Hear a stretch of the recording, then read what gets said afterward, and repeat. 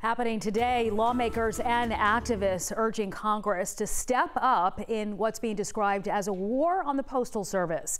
President Trump says he'll block much needed funding to the USPS because he claims voting by mail is open to fraud in the upcoming presidential election.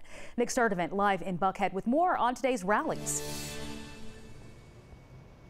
Good morning, Sheba. There are two planned rallies set to happen. The first one is set to happen in Decatur on Wesley Chapel Road at the U.S. Post Office. The second one is supposed to happen here in Buckhead in front of Senator David Perdue's office. Now, the first one is led by Congressman Hank Johnson. He's been leading the charge. He's been very vocal about the situation. He said that Americans count on the U.S. Postal Service for everyday things, especially the right to vote. Johnson has vowed that Democrats will do everything in their power to protect the Postal Service and push back against President Donald Trump. Now, the rally that's set to happen here at noon in Buckhead in front of Senator David Perdue's office, it will happen here in Buckhead, and organizers have been very critical of Senator Perdue and Senator Kelly Loeffler over the issue and want them to speak out against the cutbacks. And organizers for this protest today in Buckhead, they're demanding two things, Sheba. They're demanding that the Postmaster General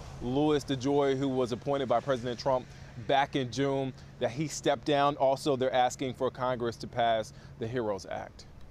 Nick, thank you. New numbers show American voters are less confident in the accuracy of the upcoming presidential election vote count compared to 2016.